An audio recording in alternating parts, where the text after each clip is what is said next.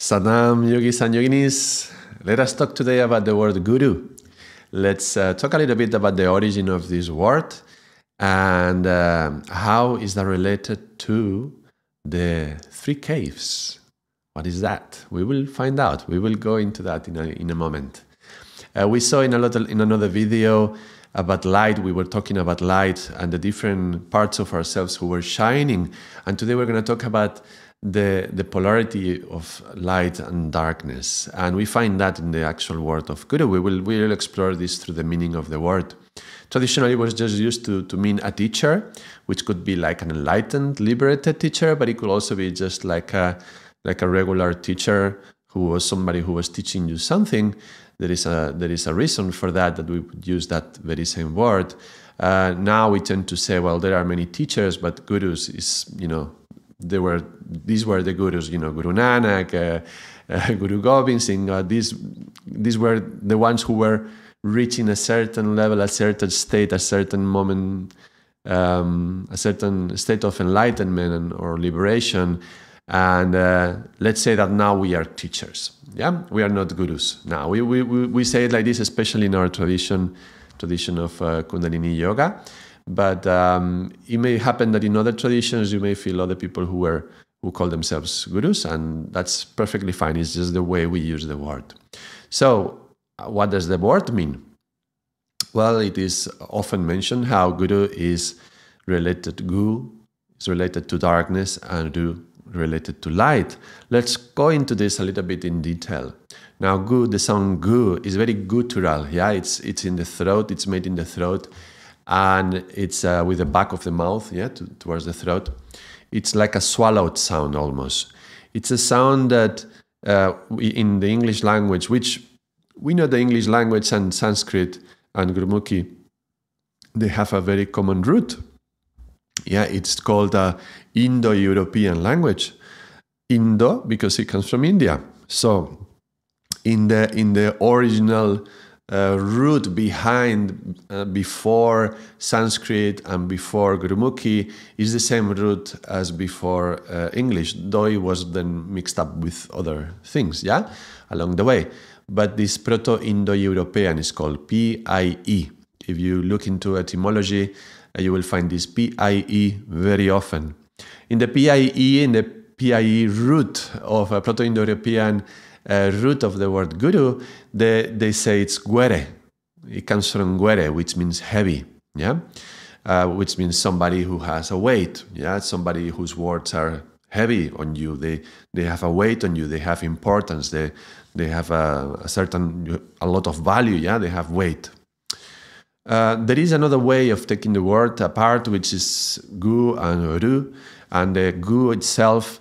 You can find gu in English words such as grotto, yeah, or I'm Spanish, so I find in Spanish the word agujero. Yeah, agujero means hole in English, or you can find it in gruta, which is like grotto. Yeah, so a hole or a cave or a grotto.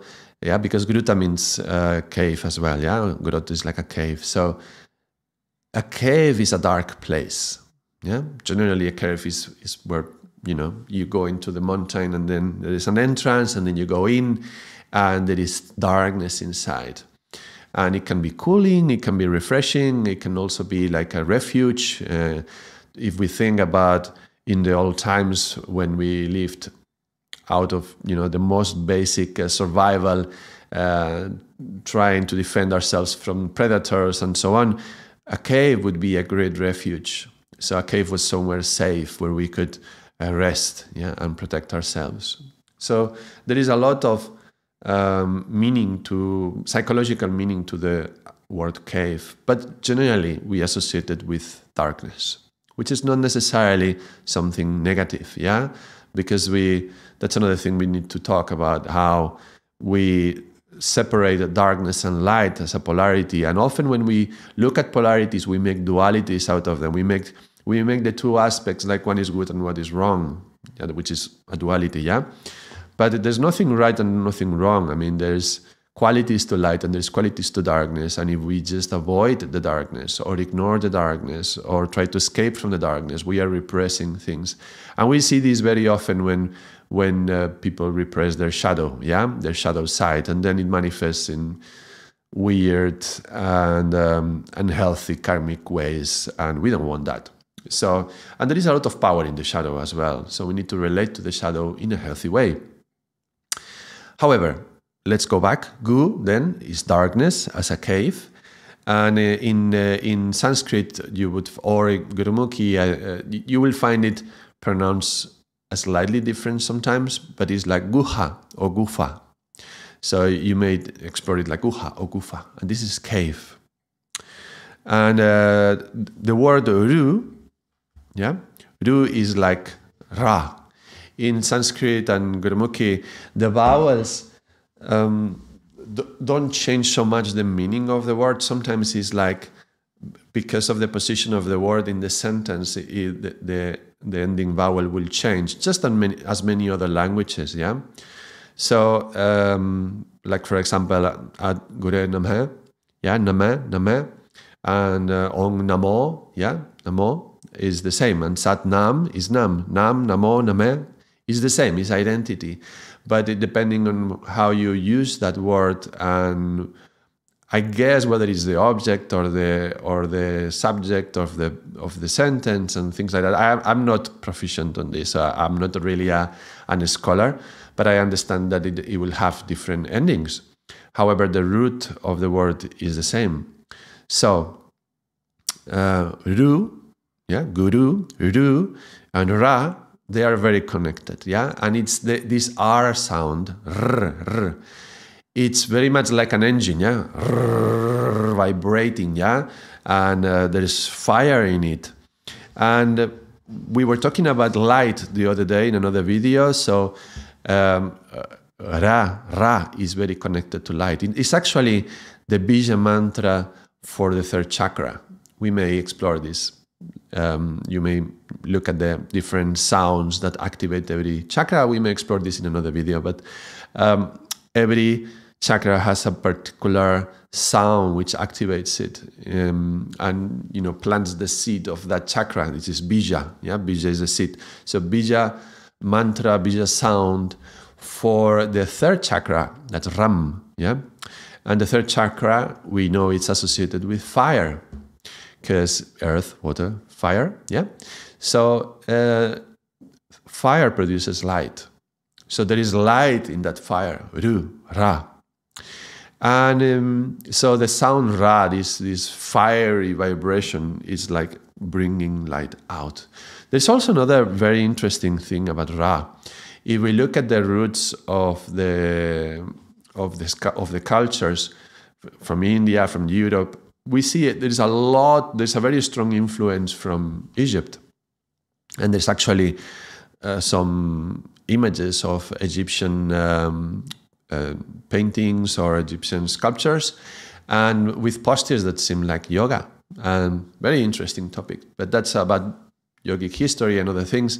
But let's go to Egypt. In Egypt, there was this Amon-Ra, like the sun god, one of the sun king, and they would associate it with like a god, like a divine person on earth to guide, to rule the people of Egypt, so Amon-Ra was associated with this sun god, sun. So Ra was associated with sun, which means light.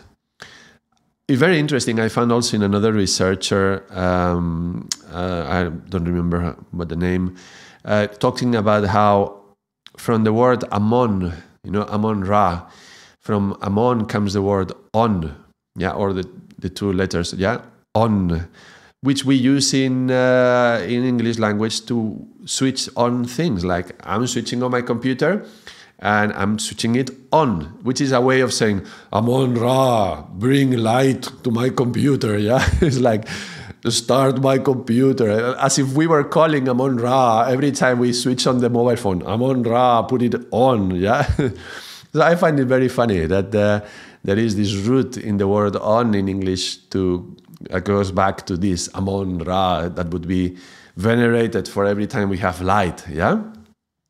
Very interesting. So Amon linked to light, and because it's Ra also to the sun, and Ra as Uru becomes light also in the Sanskrit word that we have for Guru.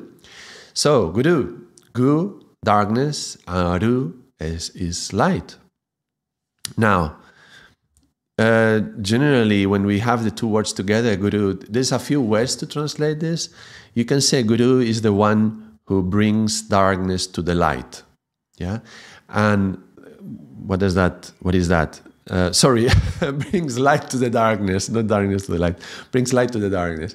So bringing light to the darkness is like getting us out of our ignorance. Yeah, light is like the age of enlightenment. Yeah, light is like wisdom. Yeah, it's like, oh, now I see, now I understand, now I perceive. It goes beyond that. It's not just an understanding. Yeah, it's much farther than that.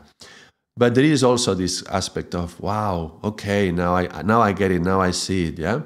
So, Guru is like, out of our darkness, our ignorance, now there is a point of light, yeah? And the thing with the light is, doesn't matter how dark the cave is, if you start, you know, you struck a match, yeah? The smallest amount of light of that match will illuminate the area. So there is already light, yeah? No matter how little it is, it's already illuminating the area. So this Guru, yeah? Guru is that which brings a light to our darkness. Another way to translate it would be, another way to interpret that word would be to find the light in the darkness. Not so much to bring light to the darkness, but to actually find light in the darkness. That's a very nice translation of the word as well. So Guru is that which brings light to our darkness or finds light in our darkness. And that's why it is used for teachers, yeah? A teacher is somebody who's bringing you, channeling, yeah, transmitting, delivering these teachings. And those teachings bring light to you. Yeah, you're like, wow, now I see. So in that way, utilized in that way, it's understandable why we would use that word for just regular human teachers, yeah? Though we tend to, in Kundalini Yoga tradition, we will tend to associate it more to the gurus, yeah? The people who were here, who were beyond human, yeah? They were already in a certain level, yeah? Okay. So, guru. There's another thing about the word guru. If you look at the original, how it's written in Sanskrit or Gurumukhi, the first U is smaller than the second one, yeah? The second U is longer. So it's guru. It's not guru, yeah? It's guru. That's relevant because the first U is half of the time of the second. Why? Because the emphasis is on the light. The emphasis is not on the darkness. If we say guru, guru, yeah, we are emphasizing darkness. If we say guru, guru, we are emphasizing light. So if you wish, we can try, we can do a little experiment, and let's see how it feels, yeah? So you can close your eyes and try.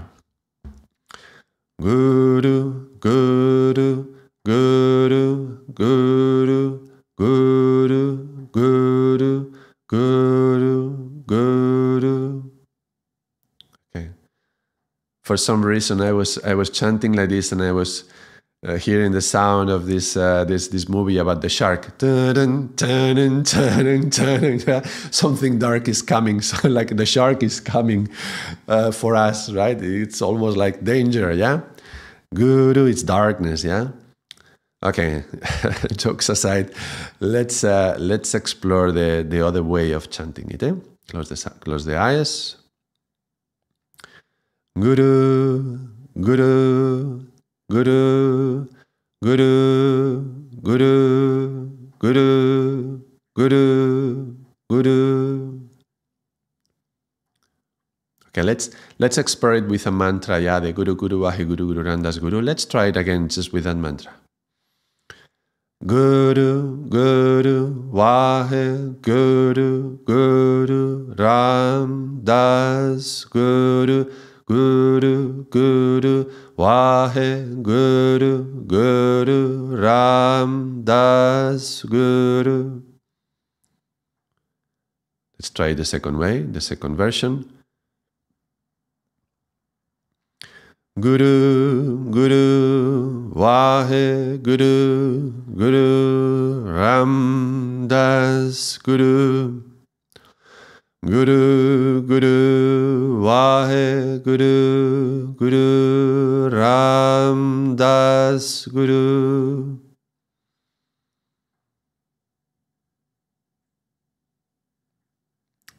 How did it feel for you? Feel free to write in the comments. How did it feel, the difference between Guru and Guru? It's important that we share, there is something universal about the vibration, about sound, and the way we chant it, there is a universal way that it's going to affect all of us. But then there is a personal effect on us as well. So personally, the way I feel it, Guru, Guru, Guru, is there is like a tension, there is a sense of retraction going inwards and like not particularly relaxed and open. Yeah, Guru, Guru is much softer, more like an offering, like offering the words Guru, Guru. But I'm curious to hear how you experience it. I wanted to say also that I'm not a purist. I don't believe in just being too strict in the way of chanting something. There is something about, artistic liberties. Yeah, and when we are making music, we may explore different ways of chanting it. And maybe, maybe we want to explore the darkness when we are chanting. There's nothing wrong with that if we do it by the hand of Guru, so why not? Let's just be aware of the way we utilize the word. Let's make it very conscious. Let's not make it unconscious, but let's use it consciously. And explore it if you wish. But don't feel like, okay, if, I hear this singer who has this music, but it's like Guru, Guru, giving the emphasis on the Guru, then I don't like it. Well, okay, I think there is a certain artistic freedom, in artistic liberty to explore the sound, to explore the music, because at the end of the day, the importance will be more on the quality of your heart when you are chanting the words, rather than the actual technique that you use, or whether you are strict about the pronunciation. I'm not a Sanskrit scholar or Gurumukhi scholar, so even though I talk about mantras and my passion is mantra yoga as well, but I'm not perfect in my pronunciation, but I don't really care too much about being perfect. I appreciate pronunciation and I pay attention and I try to make it as correct as I can, but I don't try to be perfect about that. So let's also have that aspect in mind. Yeah? All right, so Guru, this from the shadow to the light, from the darkness to the light, or finding light in the darkness. Now, I said that we were going to talk about the caves, because Gu means cave, Guha or Gufa means cave. Now, this is the most interesting part of the conversation, I believe. There is 3 caves in us. And we don't often talk about these caves. And I believe they are really important because they have a lot to do about the awakening of our Kundalini, or you can say the awakening of our consciousness if you wish. So there is 3 caves that are very relevant in our body. And I'm going to try to draw it a little bit, and we will explore them a bit more. Let us draw a little yogi.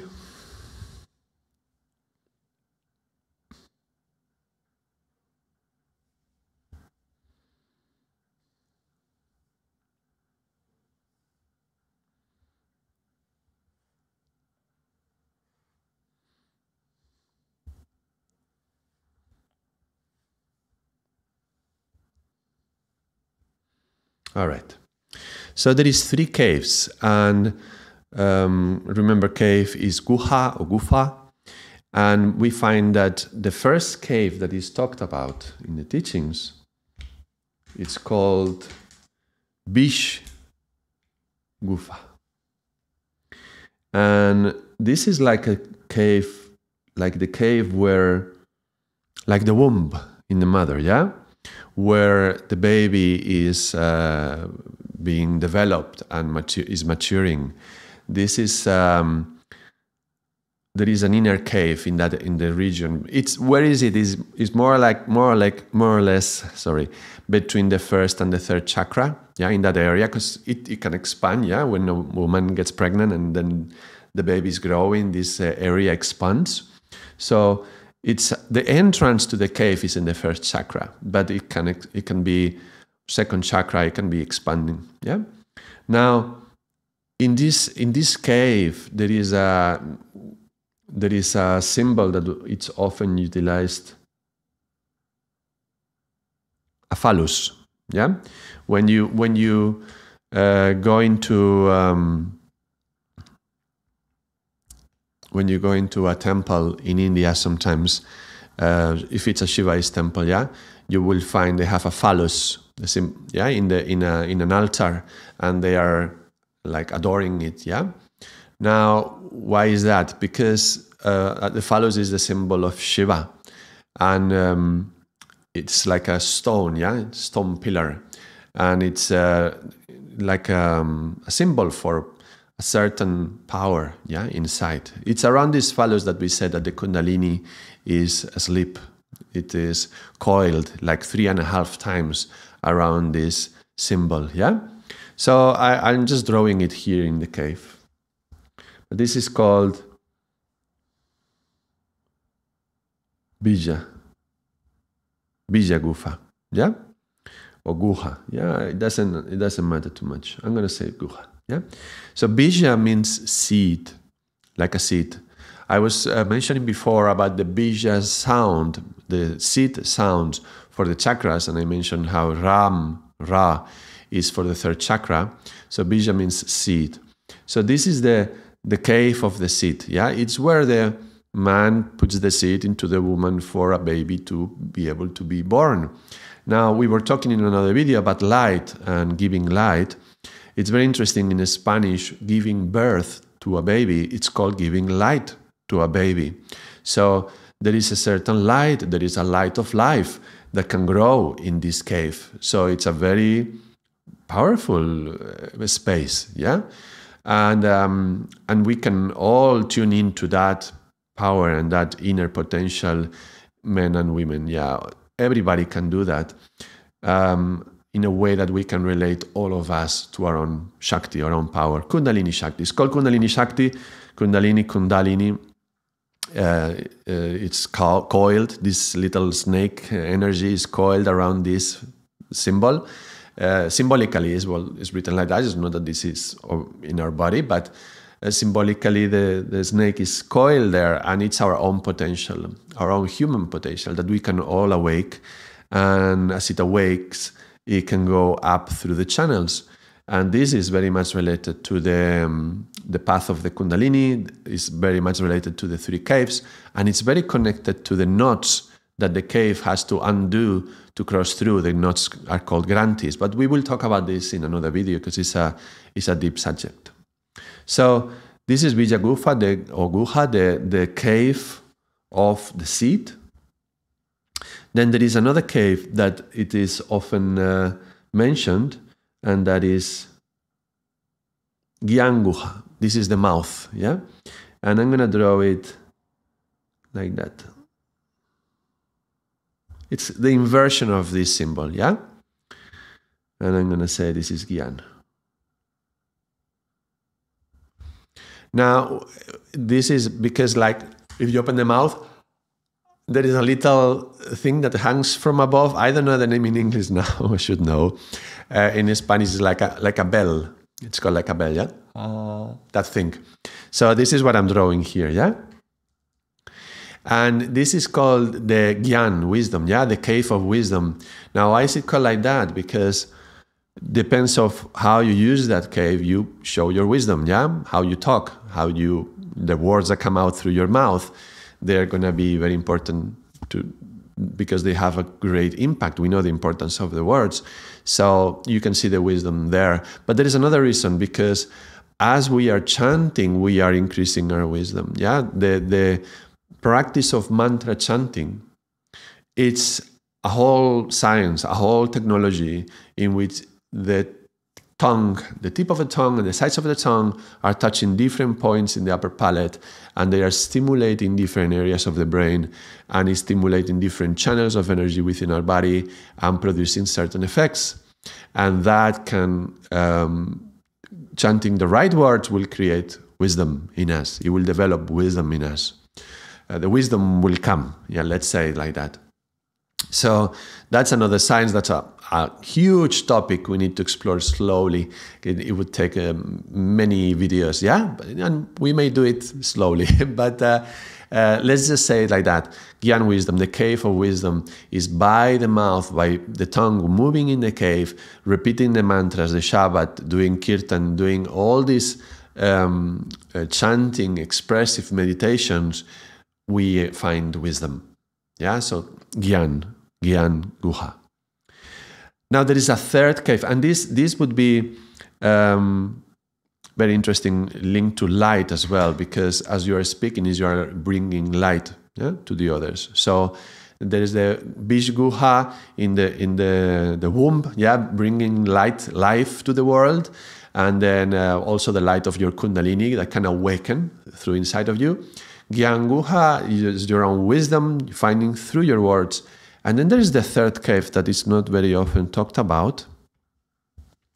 And this is hṛdi or hṛdayakuhara.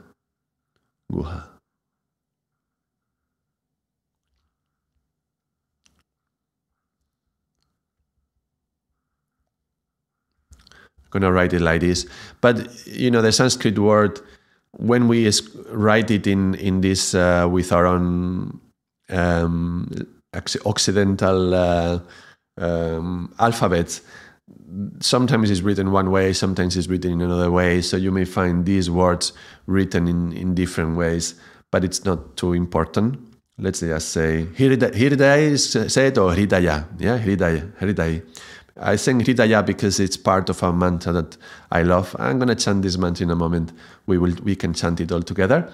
But this is the cave of the heart. Hṛdi means the heart.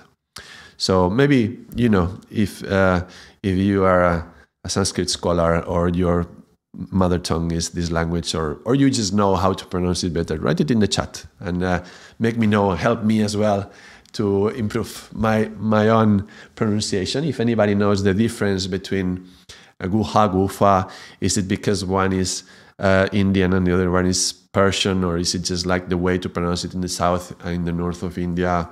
These kind of things are, I don't know, and I'm interested. If you know about it, please let me know. Let us know. Write in the comments so everybody can see. So the third cave was hṛdaya, yeah, hṛdaya. And this one, the heart, the cave of the heart, that's a different light, isn't it? It's the light of the heart that is illumining everything around us, yeah? We didn't talk about this light when we were talking about the different lights in the body in the other video that I was mentioning before, but there is a certain... We were talking about the presence in the arc line, but there is a certain, like, heart light, we can say, like a consciousness that comes through the heart that you can feel that it's enlightening the atmosphere around you. And I believe that comes from after the whole journey of the Kundalini, and as the energy comes down and settles into the heart, then it can shine from the heart. So let's call it like that, shining from the heart. So that's a different form of light that the ones I talked about in the other video, because it has a different quality, and it has to do with the concept of illumination or liberation. That's another difference that is very relevant. But let's not go into that, because we are opening avenues and we could like go in so many different ways. Let's stay with these three caves. And so as we are chanting, yeah, in our Gyan Guha, we are awakening the Kundalini in Viśa Guha, and the Kundalini needs to reach the crown to touch enlightenment, and then it has to settle down into our heart, and then it's in our heart shining forth. Let's just put it like that. Short and sweet explanation linking the three caves. Satnam, this is future Ardas, editing Ardas, coming here to make a little comment on the purity of the teachings. I wanted to mention one thing before I go in depth talking about Ramana Maharshi, because I have a very special devotion to Ramana Maharshi. You can see him in the pictures, but I am in no way trying to convince anyone of the importance of his teachings and trying to tell everybody we should all chant his mantras, we should bring his mantras into our classes and into the Kundalini Yoga class. Not at all. This is my personal devotion, this is my personal feeling. It's in a way I'm trying to show also that you don't have to be only aligned to the Sikh Dharma and be only Guru Ramdas and have, this particular devotion to the Sikh gurus who are within our lineage, in our golden line. But you can also have freedom to express your devotion in different ways. I love the teachings of Guru Nanak, Guru Ramdas, the gurus. I love the stories, and I communicate them in the trainings, and I'm sure I will bring them in these videos. However, my heart is with Ramana Maharshi. So by this video, I was considering even whether I should go into this or not, but I'm not gonna cut it, the segment which comes in a moment, because it's aligned with my heart. But again, just to say, we should hold the purity of the teachings. My idea in these videos that I post here in YouTube is not about bringing other teachings from other lines and mix them up and let's put them all together in a Kundalini Yoga class. Not at all. My idea is that Kundalini Yoga is very ancient. There is roots in many places. I like to read classical texts and see what is in common and what is different. And not only classical texts, but teachers from other traditions. I don't think Ramana Maharshi is connected to the lineage from Yogi Bhajan. Just like sometimes I may have talked about flamenco singers, or I may talk about Taoist practices or Kung Fu teachings, or whatever. I like to appreciate that we are all a universal, there's universal energy in all of us. We are all one. It's Ekankar, and practices all throughout the world in many different traditions. They talk about the same, and the objective is basically the same. And we can find commonalities with everybody, and we can find things which may inform our practice. In this particular case, I believe this mantra from Ramana Maharshi, it informs us about this cave in the heart, which is really relevant in Kundalini Yoga. And so that's why I bring it here. Anyway, back to the video. Enjoy. So I said that it was a mantra that I liked, that it talks about this cave, and I love it because it's made by Ramana Maharshi, which you can see him over there, and in my little picture there in my altar. And this is my personal guru. This is the one I feel closest to, even though I love the stories from all gurus and I read all gurus' teachings. But this is my personal connection to the most divine, to the divine. And he was a saint who was mostly in silence. He didn't speak too much. He was mostly in caves, living in caves.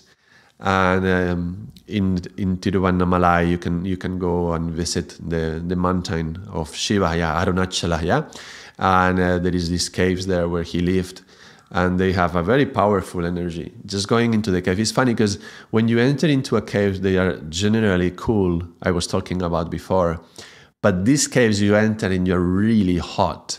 This is why it's called the mountain of fire, and Shiva, because there's such a heat inside. And I believe it's like psychic heat, like spiritual heat. I remember being there with some pilgrims, and one said, "Well, this is like spiritual surgery." After being there for half an hour in silence, we came out, and he said that was like spiritual surgery. And I just didn't have words to express what I was feeling, but when he said that, it just felt right. That's exactly it. So he spent most of his life in silence, but then as he was becoming more well known, people from all over the world started to travel to visit him. And he would come down to the ashram that was created around him as well, and sometimes go to the caves. And he noticed that for most Indians, it's enough to just be in his presence and just sit down and meditate. But these strange foreigners, we Westerners, they just can't stop thinking. They're all thinking all the time. And they would sit in front of him and they were just like thinking and thinking and thinking. And he was just like, what the hell? What's happening here? So, I don't know, I'm making up a little bit of a story, yeah? So he started to say things, yeah? Say a few words here, a few words there, answering some questions. And he's just giving a few tips for people to be able to actually stop all that thinking and go inwards and meditate. So he didn't say too much. He said very little, but the few things that he said, there's many books written about that, and his words were very revealing, yeah? Now, there is a story, or at least that's the way I was told this story. I was traveling in India, and I was in one ashram by the foothills of Arunachala, and I met this the person in charge of the ashram, and he chanted this mantra. Yeah, he chanted it for me, and he chanted it once, and it had incredible impact. And he repeated it a few times, and then that was very dark at night, just before going to sleep. And I was just, wow, what is this? What have I found? And I went to sleep, and I remember, because we had an open roof, and I remember spending the whole night with the eyes open, looking at the stars, and just hearing the words in my head, like the whole mantra that we will chant in a moment. And that was like incredible. And the whole mantra stayed in myself, vibrating for almost 2 weeks, because we did like a pilgrimage and then we came back. And when we came back 2 weeks later, I asked him, what was that thing you chanted? What, you have to tell me the story of this mantra. What is it? And as far as I remember, the way I remember he said is that Ramana Maharshi was surrounded by many disciples, and they were taking care of him, but they were also studying teachings and scriptures, and they were practicing some forms of meditation, yoga, and so on. And one of his students, he was trying to compose a poem. He was writing a poem in Sanskrit, yeah? And he only wrote one sentence, the first sentence. Now, he wrote the first sentence, he couldn't make the second, he didn't know how to make the second, so he stopped the poem on the ground, and he went out. And Ramana Maharshi looked at the piece of paper, looked at the first line, and then wrote down the whole poem, the rest of the poem, which is interesting, because I don't think there were many situations in which Ramana Maharshi was actually writing something down or actually giving some teachings, and even less in Sanskrit, because he was just a boy when he was enlightened, when he got absolute, total liberation, and he was only a boy when he had it. There's a beautiful story about this, but maybe some other time. And as he was a boy, he didn't have any studies, really. And actually, some of the stories that were told about him is that he would fall asleep in this class, in school, and he would sleep so deeply that nobody could wake him up. And actually, many children made fun of him because he wouldn't wake up, and they would hit him and shake him and say all sorts of things to him, and he wouldn't wake up. And probably he was so deep, yeah? But anyway, just as a child, he got enlightened, so he had no education. But then he was writing this poem, which later, the student, when he came back and he saw it, it was like perfect Sanskrit writing and rhythm and poetry, and it's such a perfect poem that it was very, very impressive. Yeah. So how about if we chant the poem?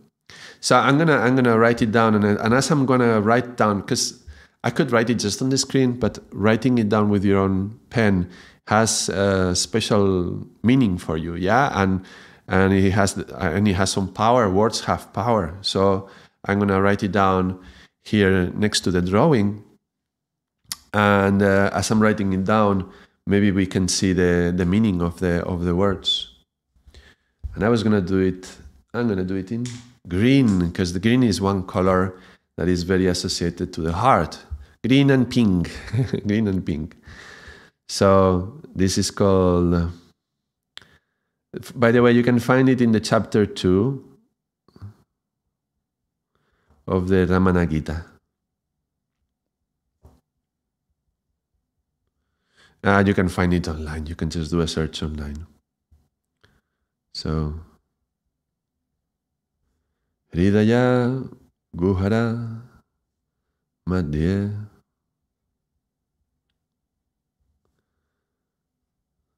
kevalaṃ, brahmamātram.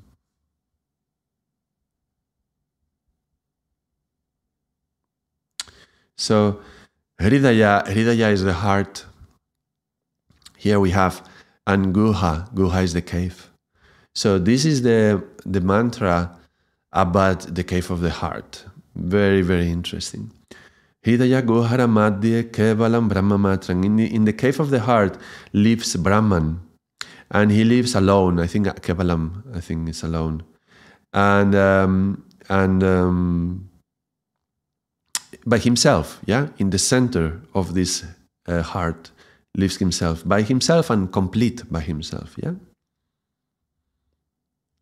Hṛdayakuhara madhye kevalaṃ brahmamātram.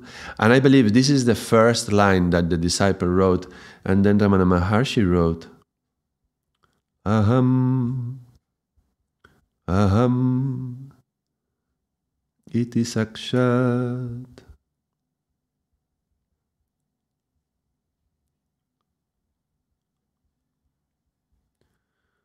Ātmarupeṇa bhāti.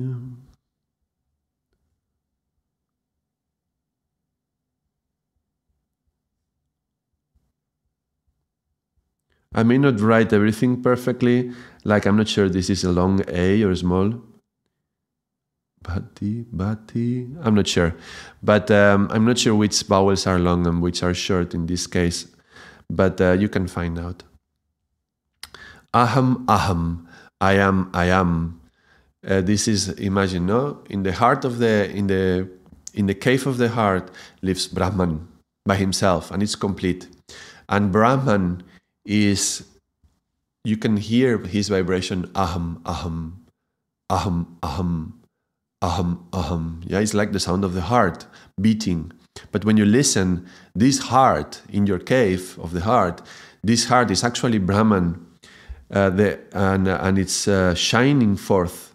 Yeah, shining bhati, like in Kapalabhati, is shining forth in the form of the soul, ātmarupeṇa is form, yeah? So in the form of the soul. So the soul has this form there and is shining forth. Aham. This is most beautiful image, yeah?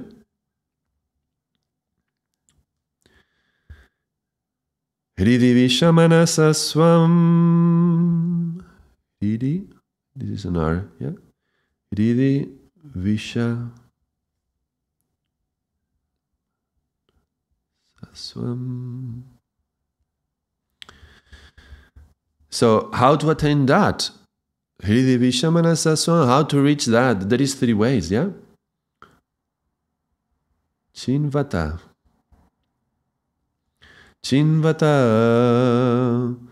majjatā, tvam.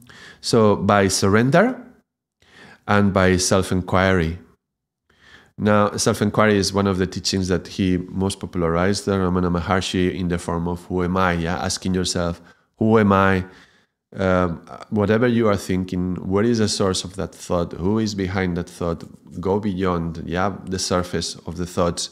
And who is it, that essence of me that is observing these thoughts and that is existing? These are very profound teachings. We have a very inspiring modern teacher on self-inquiry, which is Muji. You probably have seen his videos. So I love the way he teaches this concept of self-inquiry, and he talks about Ramana Maharshi quite a bit as well. So how to attain that? Surrender is one method, self-inquiry, and then pavana, calana, rodhād. I don't know if it's like this, I'm not sure. I'm probably writing some things wrong. Maybe it's not at the H, maybe it's just at the ātmarupeṇa, bhava. So pavana is air, meaning the breath. Pavana, calana, rodhād, that would be by the control of the breath and with mantra, yeah? Recognizing how the breath and the mind are connected by controlling this breath, then you realize that. What do you realize? That atma, your atma, yeah? Your atma gets realized. So self-realization. So this is the three paths to find the self-realization. So how about we chant it together? I'm gonna chant it at the same time. I'm gonna put the text, and I invite you to chant along. Yeah.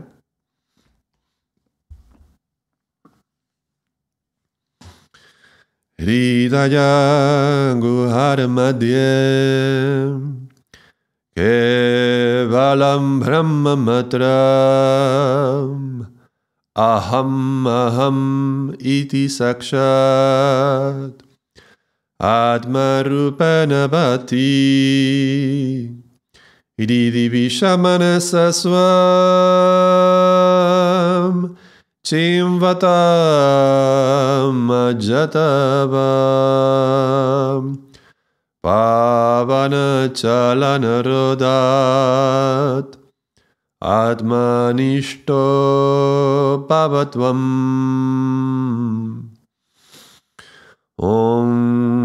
Hṛdayakuhara madhye, kevalaṃ brahmamātram, ahamiti sākṣad, ātmarupeṇa bhāti, hṛdi viśa manasāsvaṃ,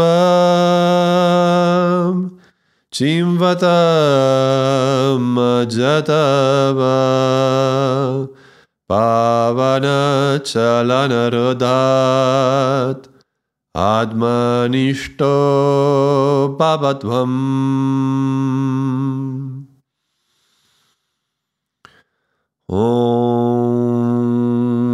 Hṛdayakuhara madhye,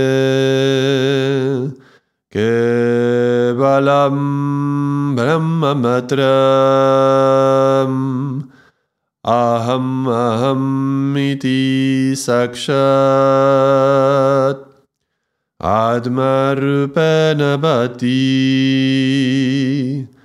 hṛdi viśa manasāsvaṃ, cinvatā majjatā,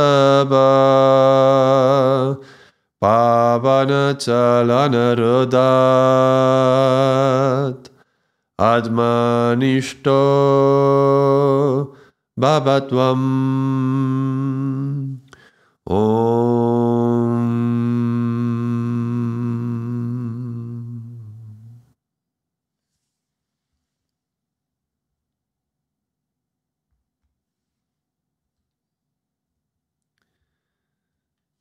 So Naam, I heard you could chant with me and had an experience of this most beautiful mantra for me.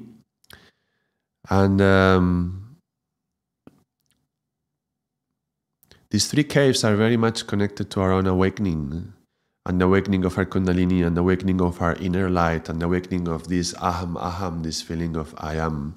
Going through them requires crossing the three knots. We will see this in another video. I will probably recommend it after this one. But for now, if you enjoyed this video and you would like more of this, I appreciate if you like the video. It's important for the channel, and subscribe it so you can always receive more of these videos. And just comment whatever about your experience. Comment anything that you felt, how you experienced when we were chanting Guru, Guru.